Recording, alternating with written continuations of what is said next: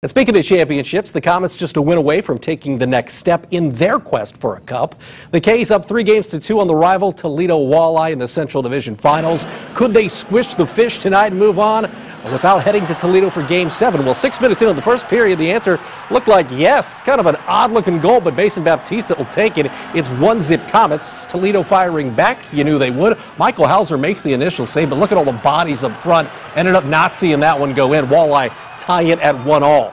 Still in the first period, Toledo doing more work. Austin Brassard ahead of the D makes it 2-1 Fish, but a Jason Binkley goal would make it 2-2 after one.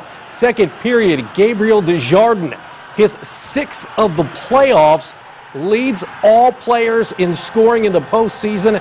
3-2 Komets heading into the third, and in the third period, it was empty net time. You're going to see league MVP Sean Sedlowski finish the Fish here as the Komets win Game 6 4-2. They take the series 4-2, and they're now headed to the Western Conference Finals against Colorado. Andy McDonald has more from the Coliseum.